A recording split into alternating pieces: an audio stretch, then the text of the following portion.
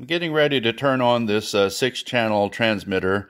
Before you do that, just check to make sure all the switches are in the proper positions, default positions, and the throttle is set to 0. At this stage, it doesn't really matter whether you turn the transmitter on first or not.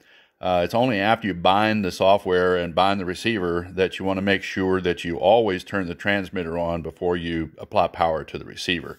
Otherwise, it'll lose its binding. In this particular case, though, we're going to initialize the binding, and in that case, you usually start the receiver first or put power to the receiver, and then turn on the transmitter and go to the binding function on the menu.